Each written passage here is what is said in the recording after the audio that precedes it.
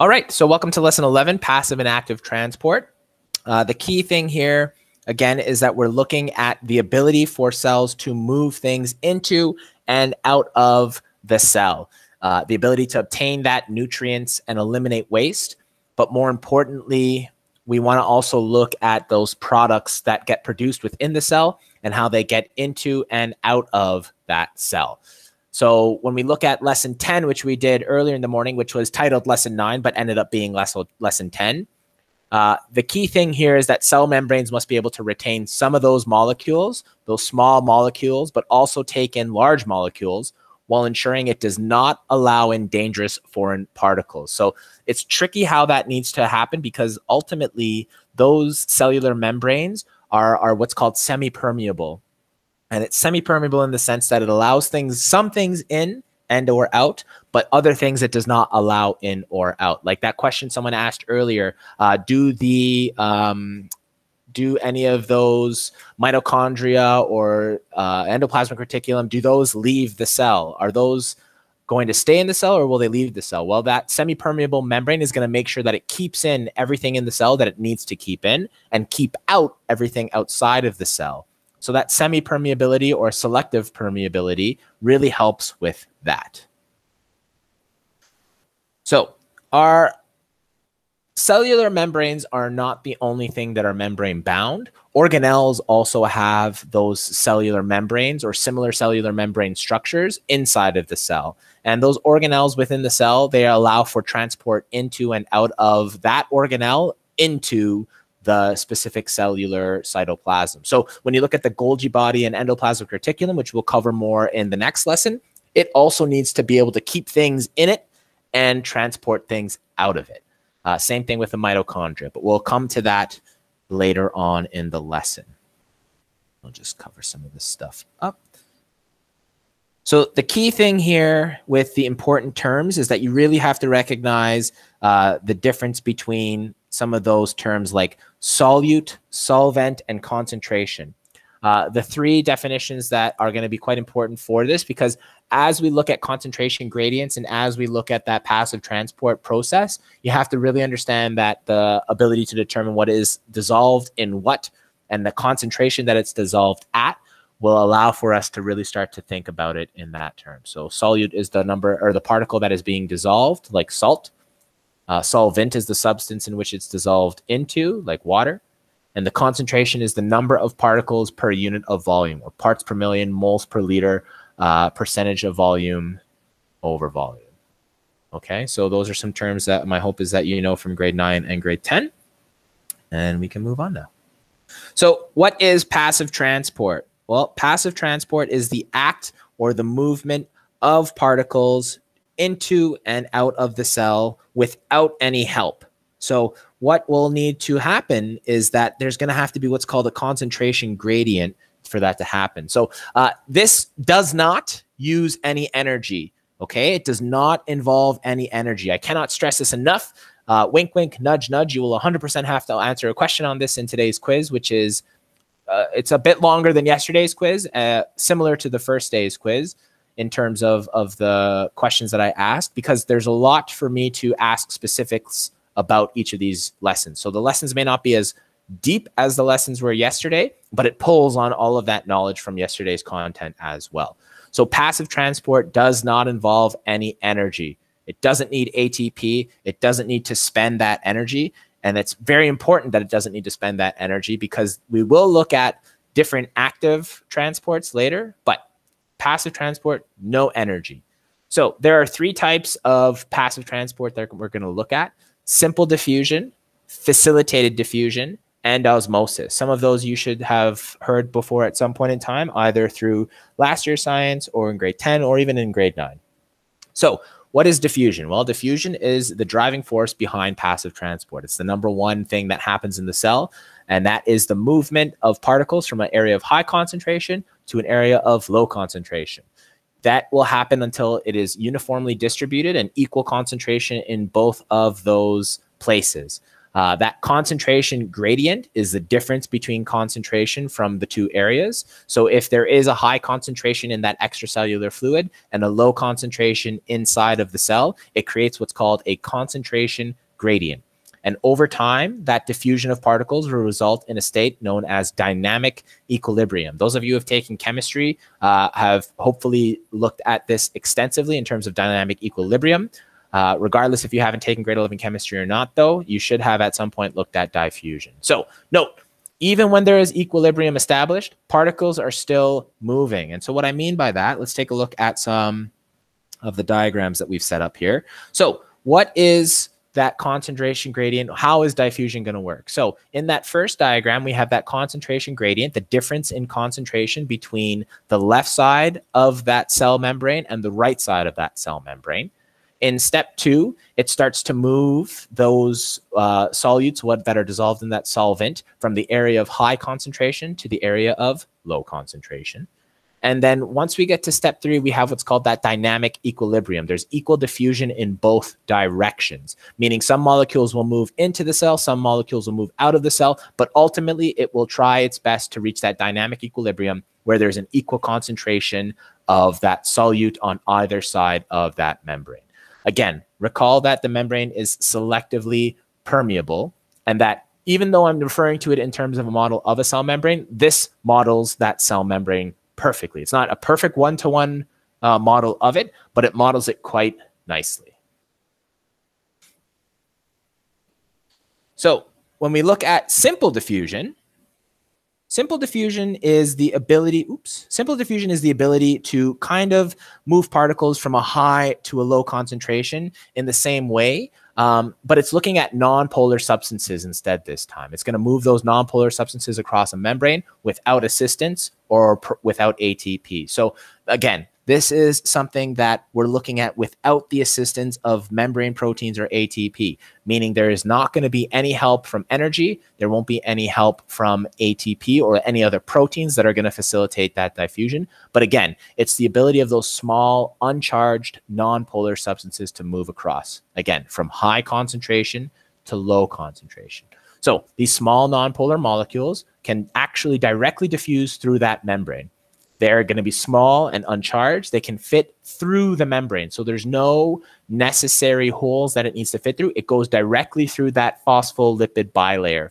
It's going to go right directly through in between those spaces of that phospholipid bilayer. This is where those small nonpolar molecules will diffuse into.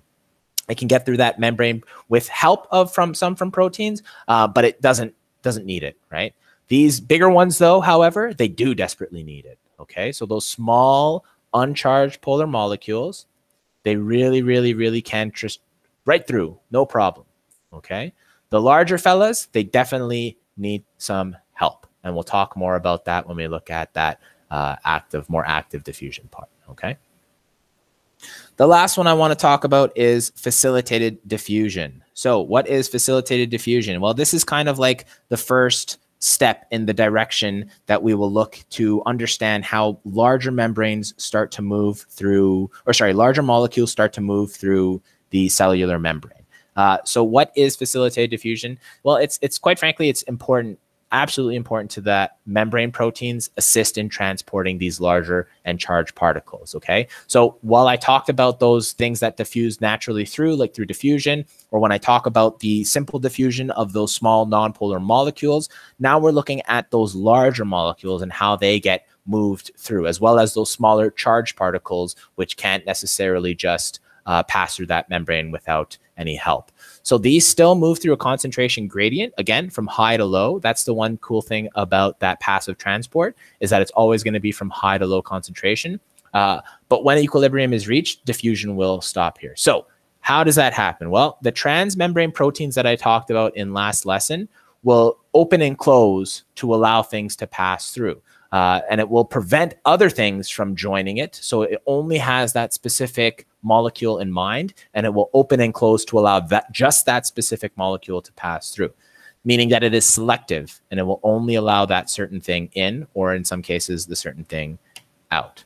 So again, I just want to take that time just to really talk about the idea that these are larger or charged particles that can't naturally just diffuse or passively pass through. There has to be a little help involved. And how that help happens is through things called channel proteins as well as carrier proteins. So let's take a look at those channel proteins first. And when we look at channel proteins, what I mean to say here is those proteins that we talked about in the cell membrane that allow for movement into that cell. So the channel protein is kind of like a tunnel through that membrane. It allows for specific things to pass through, and it utilizes aspects of osmosis and H2O homeostasis, which I'll talk about more as we move through. So as you see on that diagram to the left, there is water on the top part, ECF, the water of the cytoplasm on the bottom half of that cell membrane. Just over here is what I'm referring to. And then we have our phospholipid bilayer, and then we have that tunnel protein, what's called an aquaporin, if you will. And that protein allows hydrophilic amino acids to kind of move through that cell membrane. So it's a hydrophobic protein, okay, a hydrophobic amino acids that anchor into that membrane, and they allow for the hydrophilic amino acids to pass through. So it takes advantage of that hydrophilic, hydrophobic amino acid reaction, and it allows for that water or for any type of specific molecule that is going to pass through. It allows for that to happen as a result of that hydrophobic hydrophilic interaction. And I'll talk more about that as we move through this, because it's a little bit of a tricky component to wrap your head around, but we'll come to it a little bit more later. And then we have carrier proteins that open and close to transport a specific molecule like glucose. And they open and close kind of like an enzyme would as a result of having that allosteric bond or that allosteric spot filled. It will open and close based off of similar messengers, just like that. Okay, so let's take a look at how rates of diffusion are going on within the cell, because the specific rate of diffusion will kind of help limit, again, when we talked about enzymes in our last lessons yesterday, the rate of diffusion will really have an impact on how much cellular activity can go on. Because if there's a large rate of diffusion into the cell, that means there's a lot of things for those enzymes and proteins to interact with. Meanwhile, if there's a lower rate of diffusion, it's going to have a bit more trouble maintaining those reactions. So the rate of solute movement from one side of the membrane to the other is the rate of diffusion.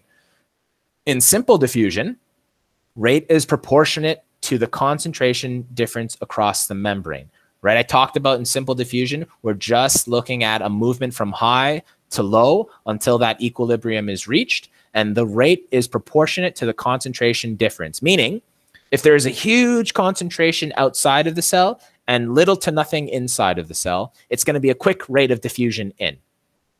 If there is a slightly above average amount outside of the cell and a slightly below average amount inside of the cell, the rate of diffusion will be much slower. So it really depends on the concentration difference across that membrane. In facilitated diffusion, however, protein transports or transmembrane proteins become saturated by the solute. The rate will not increase indefinitely. So what happens here is we have a logarithmic curve that happens, and it starts to slow down. Oops, I'll make that highlighting a bit bigger. It starts to slow down once it gets saturated. So once that solute becomes saturated within the cell, it kind of acts as an inhibitor to that protein transport, that facilitated diffusion, and it prevents that reaction rate from increasing indefinitely. So that's one of the big differences with regards to simple diffusion and facilitated diffusion. Simple diffusion will have that rate that's proportionate to the concentration difference, and it can increase indefinitely if the extracellular fluid is continuously saturated with whatever molecule is moving across that membrane. Meanwhile, in facilitated diffusion, once that cell becomes saturated with that thing that is moving in, those transmembrane proteins, they start to slow down the rate with which they bring stuff in. So osmosis, we talked a little bit about that. Oh boy, whenever we talked about that, grade 9, I want to say. But what is osmosis? Now we're going to look at it in specific details with regards to how it works within the cellular membrane. Okay, so you hopefully will have an understanding of how osmosis works as a whole from your previous science classes. And again, the key thing here to recognize is that passive diffusion. No energy is needed from the cell. All right, no energy is needed from the cell. Water will also move based on concentration gradients, and it will always move from a high to a low concentration. All right, high to a low concentration. So in the context of water, if there's a high water concentration and a low solute concentration, it will move that water from a low water, high solute concentration. So again, from high concentration, whatever that is, to a low concentration. I sound like a broken record, but it's really important that you recognize that with that passive transport, high to low concentration. So let's take a look at these three types of solutions. I don't want to spend too much time looking at them because it should just be review from grade 9. But hypertonic, hypotonic, and isotonic solutions. So hypertonic is a high concentration of solute outside of the cell compared to the cytoplasm. The water movement will be out of the cell. All right. This is the one thing that I want you all to focus. That I want you to focus on in terms of how we're looking at hypertonic and hypotonic. We're looking at the water movement out of the cell. So imagine it is. This is where I get to talk about food often. Imagine it's a Friday and you're having French fries, and for me, as far as I'm concerned, the only way to have French fries is with excellent amounts of salt on it. So I've consumed this entire basket of French fries, and now there's a huge amount of salt in my extracellular fluids around the cells. So lots and lots of salt into my body, and now the ECF is now inundated with high concentration of salt. This is going to cause that water that's inside of my cells to leave the cells. That's where that dehydration, parched sensation gets after you eat an absolute metric ton of any salty food, like chips, fries, what have you. So the water movement will be out of the cell after you have an entire basket of French fries. Okay, so hypertonic solution, think you've just eaten a ton of French fries, water is leaving the cells. A hypotonic solution is there's going to be a lower concentration of solute outside of the cell compared to the cytoplasm. The net H2O movement will be into the cell. Okay, it is now Saturday morning. Oh my God, I had way too many French fries. Okay, here's what I'm going to do. I'm going to drink 60 water bottles. Okay, that's too much. I'm going to drink 5 water bottles worth of water. I'm chugging this water, chugging this water, chugging this water. Now the concentration of the solute as a result of this huge influx of water, the concentration of the solute in the extracellular fluid is now low. There's not as much salt concentration in that ECF. As a result of that, now that hypotonic solution is going to cause the water to rush into the cell. So hypertonic, I've had too many French fries, water moves out of the cell. Hypotonic, I've drank a lot of water, and now water is moving into the cell. Now, as every time I always talk about this, I need to have water, so pardon me 1 second. Excellent. Okay, isotonic solution is the last one that we're going to look at in a little bit of detail here. Isotonic solution, the solutions have approximately equal concentration. Dynamic equilibrium for water is reached. So isotonic solution, you've had the right amount of French fries and the right amount of water, and there's going to be that dynamic equilibrium for water reached. The diagrams there are just looking at the concentrations. You can look over those diagrams later if you would like, but I don't want to spend too much more time on talking about those those diffusions. So why is this important? Well, the movement of water into or out of our cells helps establish dynamic equilibrium, will cause cells to shrink or swell. If you remember from your grade 9 science, when water rushes into a cell, it expands or swells. When water rushes out of a cell, it shrinks. This is going to be very important as we look at some of the cellular systems moving forward. Okay, active transport. Now we're looking at the expenditure of energy to move things against a concentration gradient. So again, before in that passive transport, we're looking at moving things from a high to a low concentration, whatever that might be, whether it's water, salt, sugars, what have you, moving things against a concentration gradient. Now we're looking at things against a concentration gradient. ATP energy needs to be used by the cell, and ATP is what's called the cell's energy. We'll talk more about that moving forward. And it's moving things from a low concentration to a high concentration. It's going to use what's called primary active transport. And this active transport pumps whatever it is you're trying to get into the cell. And they're using those pumps to move those positively charged ions from one side of the membrane to another. So there's a couple of things here that are important. It's positively charged ions we're moving. And it's going to move them from one side of the cell to inside of the cell using those transmembrane proteins. Okay? By pumping ions across, a voltage is established, a difference in electrical potential energy due to ions on either side of that membrane. What it's really saying here is that we are creating a charged system on one side of that cell as a result of moving all the positive or the negative ions out of that fluid. So depending on where it's moving, either into the cell or out of the cell, it really depends on what we're trying to accomplish. As we talk more about neurons and as we talk more about electroconductivity and that electrochemical gradient, this will become quite important. So the important thing with regards to that concentration of gradient ions, this voltage or this change, that difference in electrochemical charge due to those ions is called electrochemical gradient. It's going to be a different charge particle. Concentration is going to be different on one side of that membrane versus the other. Okay, and then we're talking about that concentration of that ion. And I get it. Some of you may not understand quite what I'm talking about yet. Don't worry. As we get into that cellular respiration and neurons firing concepts, hopefully it will become a bit more clear. All you really have to know for this lesson is that with regards to that active transport, we're pumping ions into or out of the cell to create that electrochemical gradient, okay? And having more or less positive charged ions on one side of the cell or inside of the cell, that electrochemical gradient can be harnessed for things like cellular respiration within the mitochondria that helps to make that energy, or it's also useful with regards to, like I alluded to earlier, neurons firing, the transmission of nerve impulses. So that's one type of passive or active transport. Another type of active transport is what's called secondary active transport. Secondary active transport really relies on that primary active transport to kind of happen first, and it can't happen without that primary active transport that we looked at just above.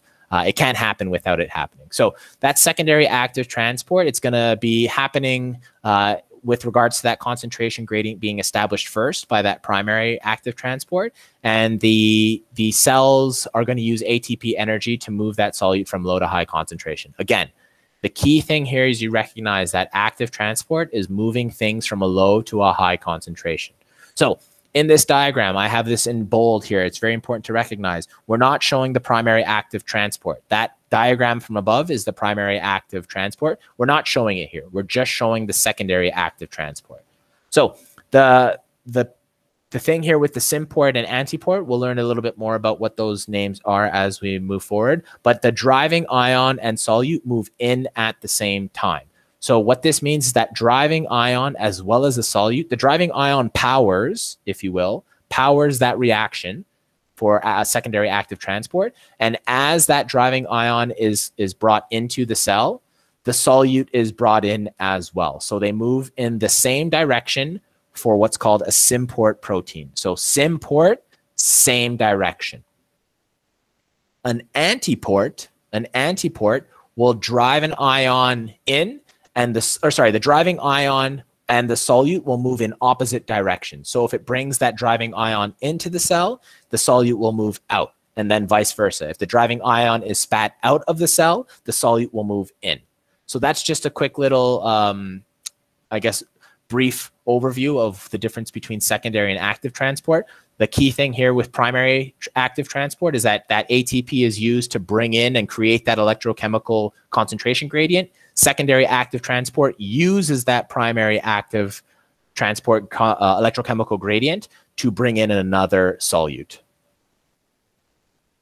So in both types of the active transport, the driving ion concentration has to be established by that primary active transport. So regardless of if it's a symport or an antiport, that driving ion concentration has to be established first. So as that driving ion moves, it's going to provide the energy required for that second solute to be brought in or to be spat out.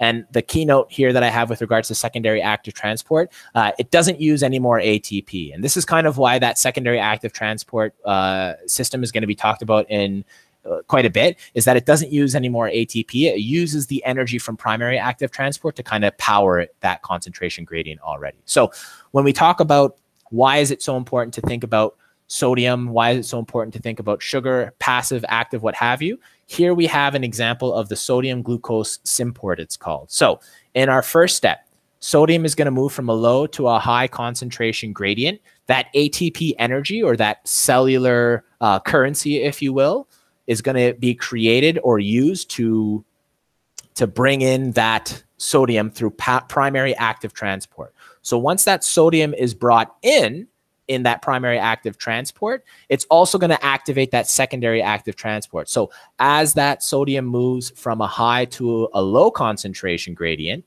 that ATP won't be required anymore, right? Because we're looking at that symport movement.